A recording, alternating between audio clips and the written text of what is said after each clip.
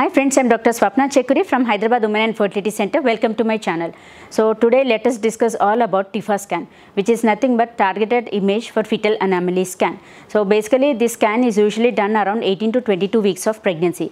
But in some individuals where there is a high risk, like previous baby having anomalies, or in case of consanguinity, we usually go for an early Tiffa, which is done around 16 to 18 weeks. Otherwise the routine schedule is around 18 to 22 weeks.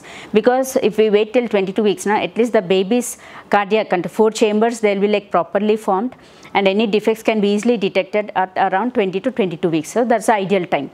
So basically in Tiffa scan, every organ is a target. They target the brain, they target the spinal cord, and even the facial profile, whether eyes are okay or nose is, are there any nasal defects, or is there any cleft lip or cleft palate, or any defects related to the ear. All this can be picked up. Next, coming to the chest area, where the most important organ, vital organ, is the heart. So any cardiac anomalies or any ventricular septal defects or atrial septal defects can be detected in Tiffa scan. Next comes about the lungs, and next comes about the diaphragmatic hernia. Some kids, they do have, some infants, they do have diaphragmatic hernia. So all this can be picked up in the Tiffa scan. The next comes the stomach area. So that's where they see for the stomach bubble, is it in the normal location or not, any intestinal problems, intestinal obstructions, and problems related to the kidneys or problem related to the bladder. All these things can be picked up on Tiffa scan.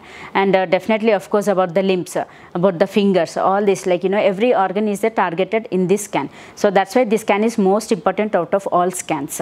And apart from the fetal anomalies, we usually check for the amniotic fluid levels around the baby. Is it normal or not? We usually check about the cervical length. If it is short, then probably we may have to put a cervical stitch, or in case if the cervical length is okay but still the internal os is open, that's when also we advise for a cervical stitch. Or a patient with previous multiple miscarriages in the second trimester, then also we do advise for a cervical stitch after seeing the Tiffa scan report.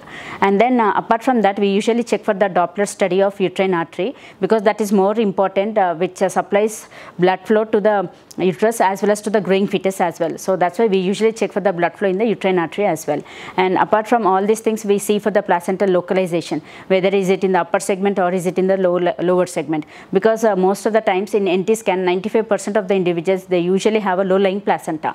In Tiffa scan, we'll know whether the placenta has migrated or not, or is there any risk of placenta previa or placenta accreta in case of previous cesarean. All these findings will be picked up on Tiffa scan. So friends, today we just discussed about all about the Tiffa scan, and if you find it's informative, if you like the video, please like my video and share with your friends and needy people. Thank you, and do follow us on Instagram and Facebook as well.